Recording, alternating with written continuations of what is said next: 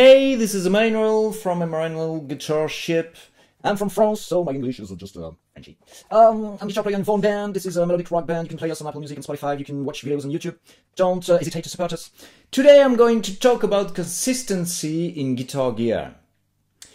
What I mean, the first thing, most of the time we buy the guitar of our dream, a Les Paul, a Stratocaster, Telecaster, whatever. This one is a Duesenberg.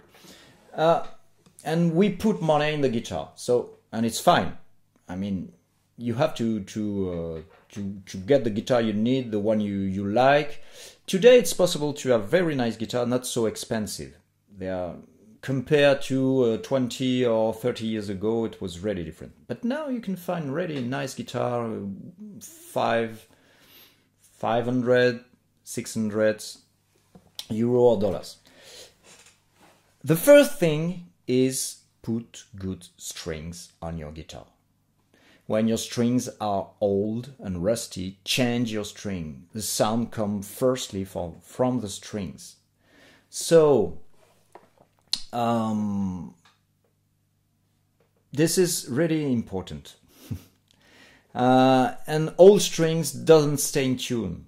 So really be very careful about strings. Maybe I will make a specific video about strings. The second thing is the cables. Don't use shitty cables. Don't use old or destroyed cables. If they are too old, make a necklace, offer it to your girlfriend. This one is very nice model. But seriously, an old cable, destroyed cable, have really influence on sound. It can make your sound darker. It cuts the high-end frequencies. If it's too long, so avoid too long cables. 6 meters maximum. And if you use, with multi-effects, with your pedal board, if you use 4 cable methods, try to not be too far from your amp and not have too much length, okay? Another thing, maybe you have a nice head. This one is a Jugendkettner Mark II. It's an old amp, about 20 years ago, but very versatile, very great sounding. If you have a nice head, full tube head, whatever, even a small head, use a good cabinet. Don't plug it into a shitty cabinet. It won't sound right.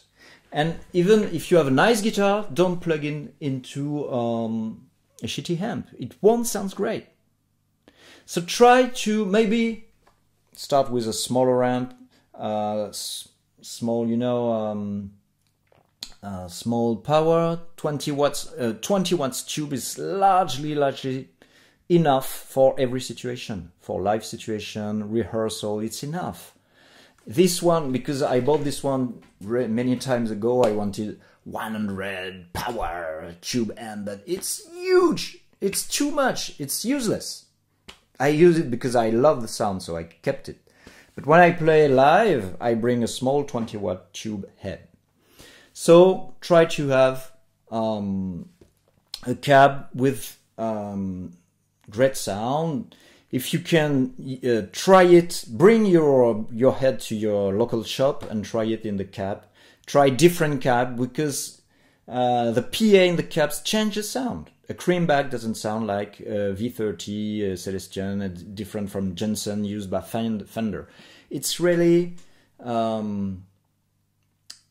part of the sound. So consistency in the different part of the sound is really important.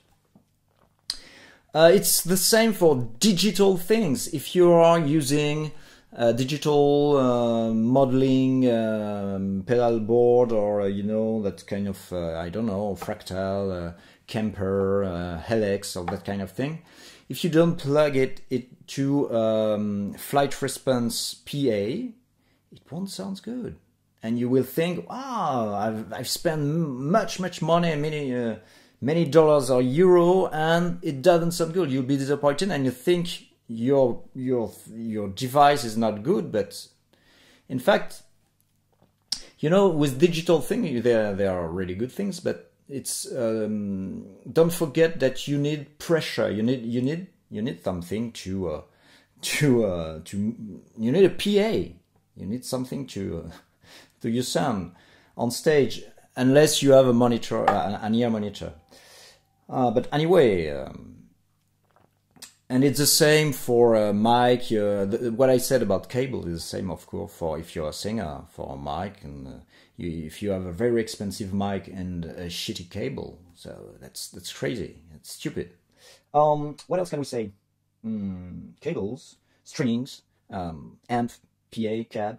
I think that's the essential. You can try also to use the gear of your friends from other bands and try to see what's the best for you.